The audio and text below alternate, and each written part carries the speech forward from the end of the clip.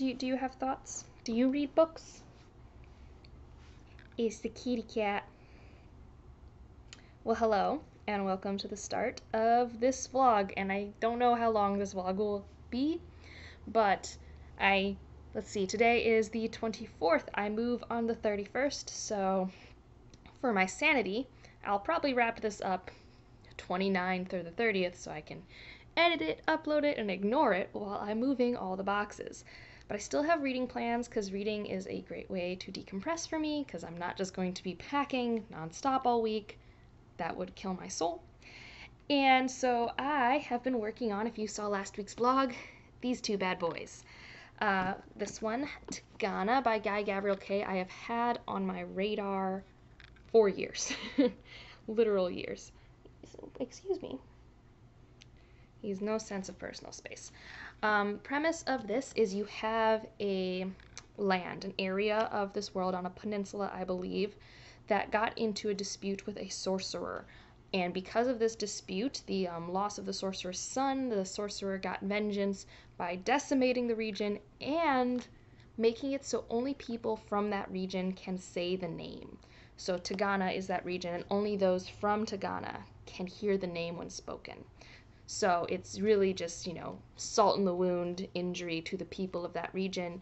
And so our main characters are people from Tigana, many years later after this war, trying to get vengeance for their land. And I am so captivated by it. Now, it's not a perfect book. There are things that I'm very like, yes, this was written in 1990. In particular, the Fool. I'm not sure how I feel about the representation of the Sorcerer's Fool.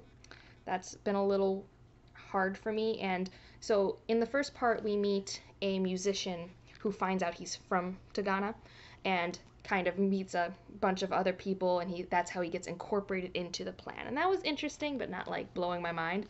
And then we meet Dianora, and I really liked Dianora's section. She's very interesting.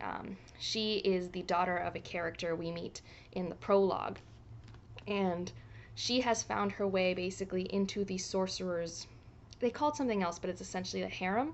She is one of the many women he will call to his bed at night, and she has grown to have complex feelings for this man that she has sworn she will kill for vengeance for Tigana, and her perspective is so cool.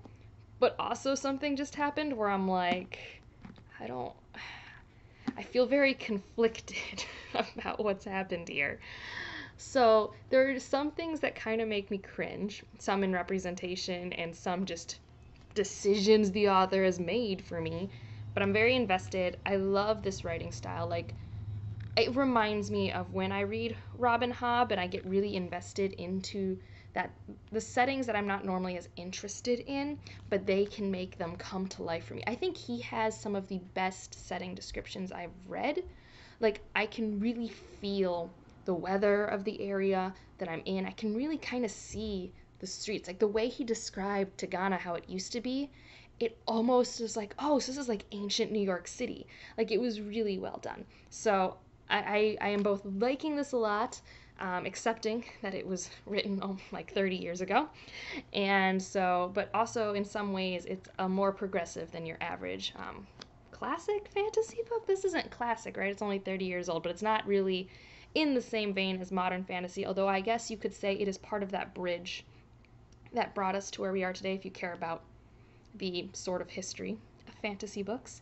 So really want to finish this week. I am really glad I'm enjoying it and I'm engrossed in it. I was very nervous that this would be a chore because the last thing I needed this week was a chore of a book. So whenever I pick this up, it's really fun to read. I'm very immersed and it's great. So yeah, I'm currently right there, and I don't know how much I'll read today, but I'm hoping to read more. The other book I'm working on is this short story anthology called Sunspot Jungle. This was an anniversary present. So this publishing company, Rosarium Publishing, made 5 years.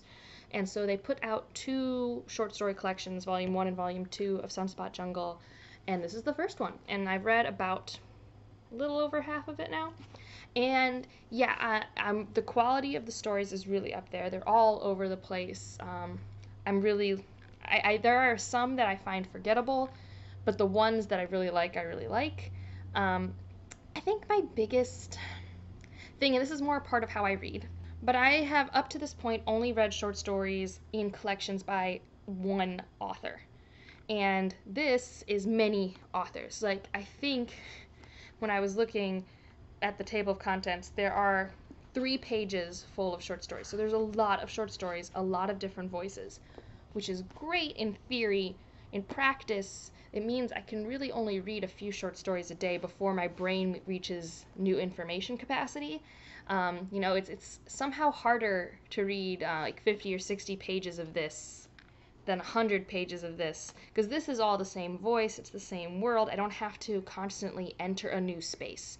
Versus here, every story has very different themes, settings, characters, which is great, but jarring and hard. So I kind of wish that I wasn't who I am and like to like finish things in like a sort of short period of time. Like, I don't mind that this is taking me longer, but like my brain is like, you should be able to finish this in 2 weeks. And realistically, like, I won't maybe enjoy it as much if I try to do that.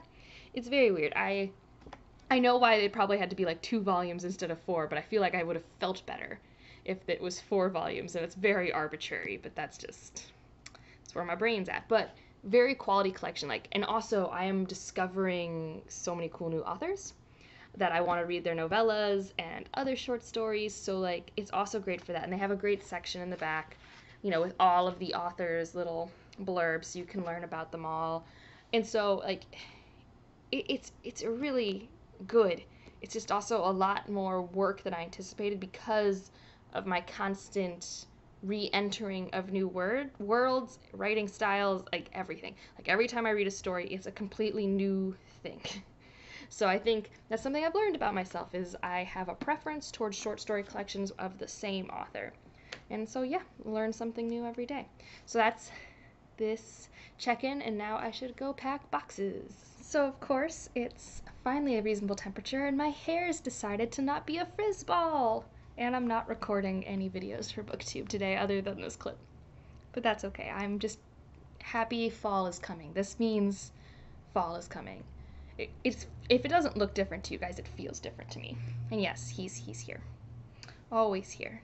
He's been like licking, and like I need to trim his nails. He's like trying to claw into my skin. It's very annoying. Updates though. I have been making very good progress in Sunspot Jungle. I am in a good stretch of stories. Ones that are very what's the word? I don't know. I pick it up and I don't notice time has passed as I read the story. I don't really know what the word is for that. Engrossing? Maybe? You'd think from all the books I read, I'd have a better vocabulary, but I hold that my vocabulary is that of like an honors sophomore student in high school. I think that's where I've peaked. But some that I really liked, actually, I'm just going to go to the table of contents because I'm horrible at other things. The one I really liked was called A Good Home. This is by Karen Lawachi. I don't know if I'm saying her last name right, but she's a Guyanese-Canadian author, and that story just is so good. It's, you have an army vet. He, because of his time spent, is in a wheelchair, and he adopts an army droid who also was, went through the war and has more mental and psychological fallouts from that. They have chosen to not voice and things like that, because the droids in this world were given more humanity because they noticed that when they didn't program in humanity, that's when you had issues. And it's about them living together and that companionship and dealing with the prejudice of the world around them, because people are like, oh, you shouldn't have that droid's just gonna go crazy and kill you, It was such a good story.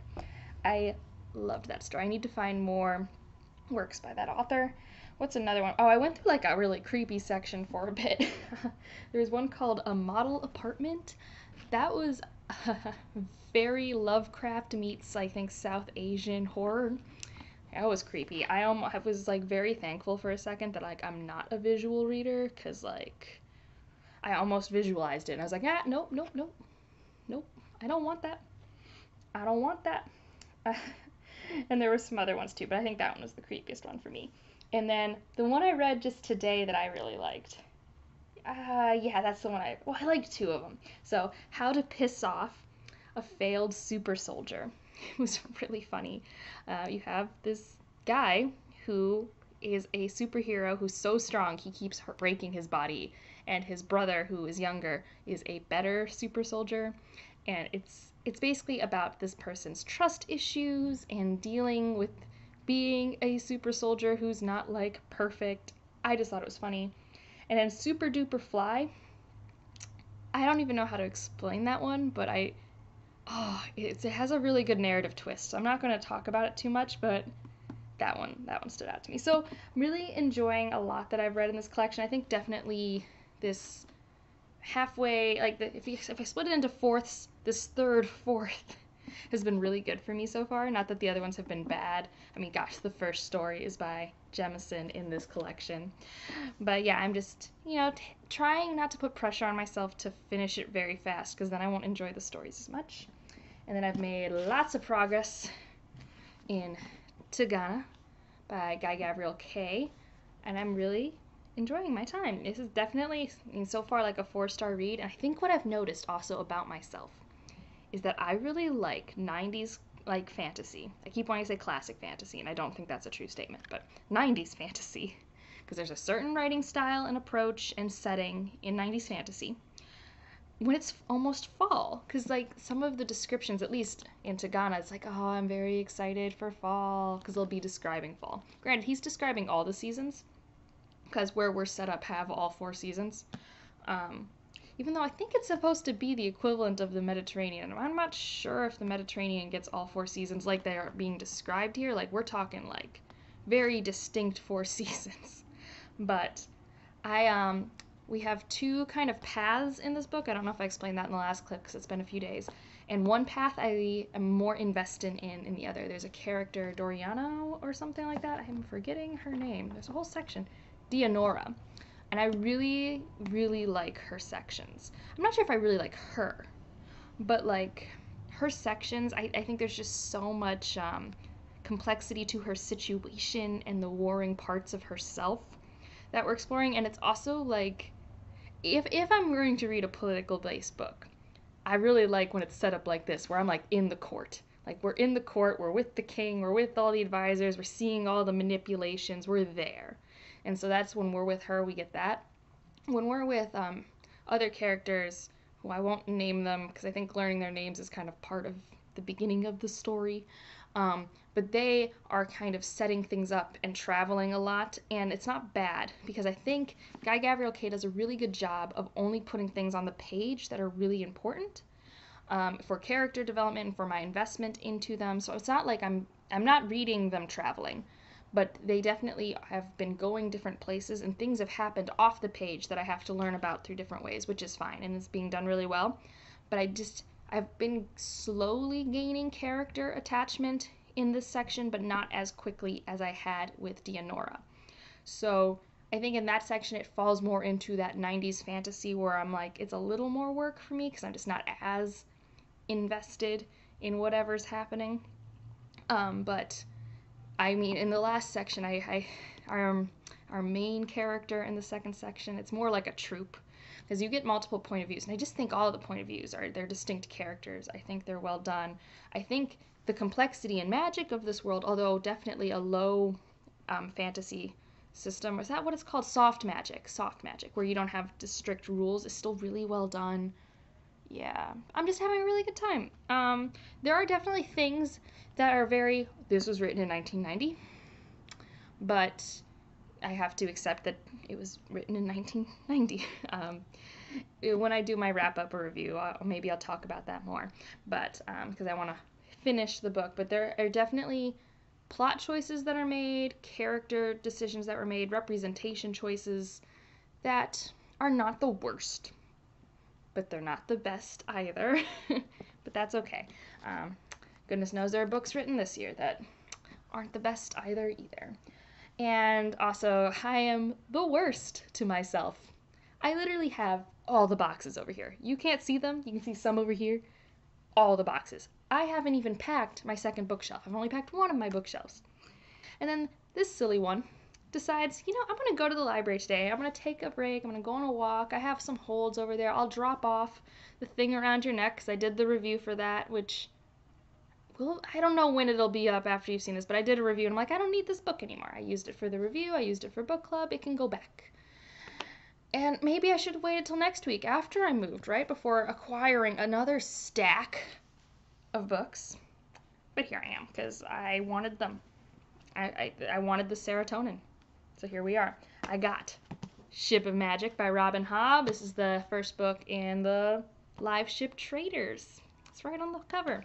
I didn't realize this book was so big. I wanted it to be the size of Assassin's Apprentice. That one was like 400 pages. This is like 800 pages. But people really love this trilogy more than Farseer, and I did like Farseer. It's just when you read Robin Hobb, it's just like, can't Fitz get a break? Can't he? The answer is no. But this doesn't have Fitz. Is it Fitzgerald's chivalry? I don't remember his name. But this is a different set of characters, same world. Again, it's fallish, and this is 90s fantasy, or because I think it's 90s. It might be almost early 2000s. She's been writing for a minute. Oh my god, I don't want to see the maps. I just want to see her copyright page date. Why is this so hard? Found it. 98. So still in 90s territory. I also got Once Upon an Eid. Pretty sure that's how you say that. It's how I've been hearing it said on the internet. It's just lots of short stories about Eid. And don't know a lot about Eid, so I think this is a great way to introduce myself to it. What better way than through 15 Muslim voices? I've also been wanting to read more Muslim authors, so this is also a good way, like if I see authors here that I like their voice, I can look into their other works, so yeah. And the other two are for book clubs. One is House in the Cerulean Sea, which I even have on Kindle. I have both of these on Kindle. I'm just ridiculous, and I like having the option to switch between physical and Kindle. But this is for the beginning of September. There's a live show that I'll be a part of, and people love this book. I think it's just a very wholesome, good tale, very fun, and makes you feel happy. Like, I think it's a feel-good movie equivalent of a book, which I've been reading some thick boys and heavier things, so I'm like, that's next. Like, after this, I can tell you right now, whenever I finish the last 200 some pages. And then Unkindness of Magicians, Yumi and Cheyenne have a book club, Traveling Sisters book club, and we're reading this, which I've heard about. It was supposed to be a standalone, and now I think it's going to be part of a duology, but I think the story itself is complete, and I know nothing about it. But it's got really cool winter vibes on it, at least on the cover. So, I just, mini library haul, because I am masochistic, and I just, what are you going to do? So, I'm avoiding packing right now, so I should get back to that. See you in a bit. Alright, so first, sorry if the sound's awful when I do this, but you need to see this. Look at that. So sorry if that was jarring, but she's so freaking cute. And this is going to be the end of this week's vlog because I need to take these pictures down, I need to pack more things, and I need to not worry about this. But I also finished both Tigana and the short story collection. So let's talk about it. Before I talk about that, I'm still listening to Kingdom of Copper, and I'm very close to the end. I don't think I'll finish it today, maybe tomorrow. It's great. I really, really like these stories, and I'm really happy that I have Empire of Gold ready to be read, as you have seen in my TBR for next month. I still don't know if I'm going to use audio or physically read it, since I've gotten so attached to these audiobooks. This is a new problem, and I completely blame BookTube for it. But let's start with Tigana, the big boy. The big, chunky boy. I did really like it. I really liked the acknowledgement section. You really see the purpose behind this. I think that's part of why I like his take on the European political fantasy more than the average book.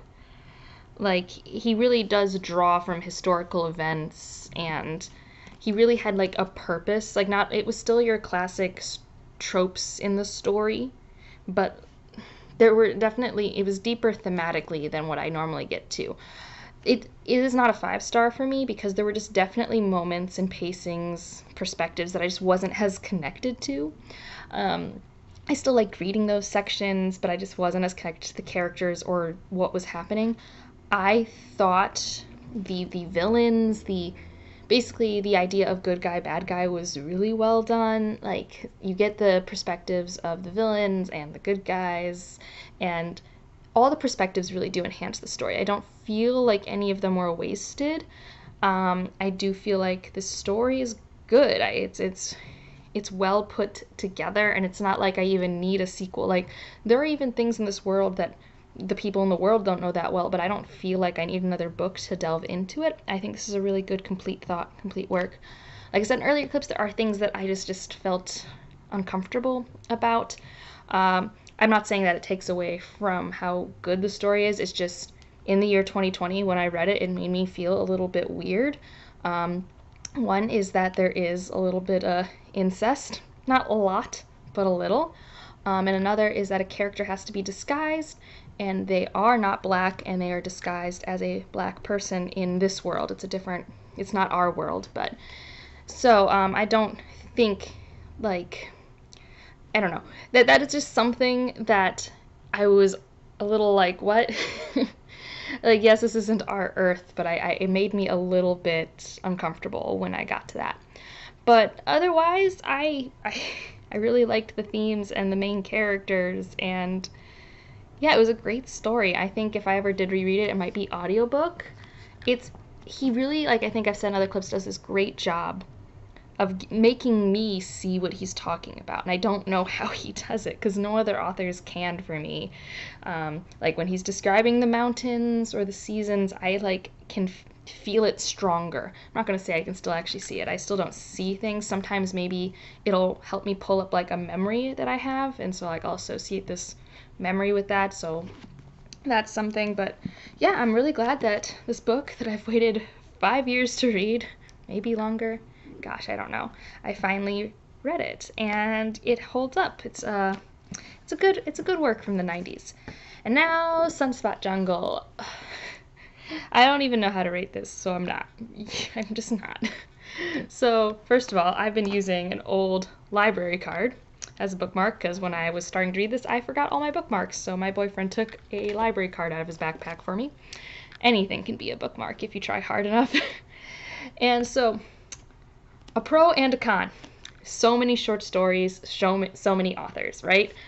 That's great if you want a variety of authors to discover, which I do. I read every author description before reading their story. There are definitely authors I discovered because of this, and I'm going to read more of their works because I was blown away and impacted by the story that I read.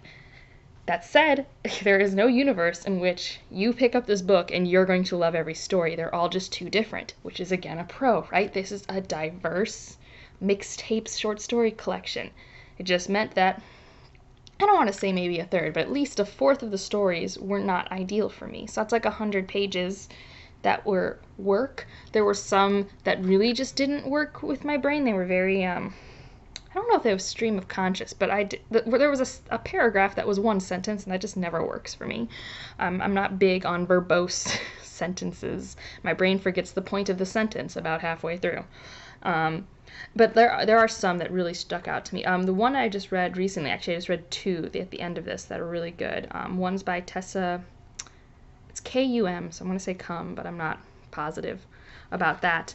And she's an Australian writer, and she wrote Exception, which it's interesting to read the title of a story after you've read it, and as someone of mixed heritage, it was a very good story. It's a world where now people are classified by their ethnicity, or not by your choice. You're not filling out the form. They like read your mind and decide where you belong culturally, and if you don't belong, like our main character doesn't belong, you get sent to a prison camp essentially, although they don't call it that, but it's basically what it is. They start a rebellion, and it's kind of about where the rebellion goes. And I really liked the themes that were brought up in that story. The other one I read recently that I really liked was by Charlie Jane Anders. She wrote City in the Middle of the Night, which is not my favorite sci-fi story, but it's pleasant enough. So I knew I'd liked the writing enough just because I liked the writing enough in that story. But this is The Day It All Ended, and it was pretty funny. So you have this dude who works for a company that makes the most useless trinkets, and the world is ending, or climate change is real bad. No relationship to right now. And he has a crisis of consciousness and goes to his boss and is about to resign. And he's like, "You're late." And he goes to his boss like, "How am I late? You didn't know I was coming." He's like, "You were supposed to have a crisis of consciousness 3 months ago." And the story goes from there. And yeah, it was great.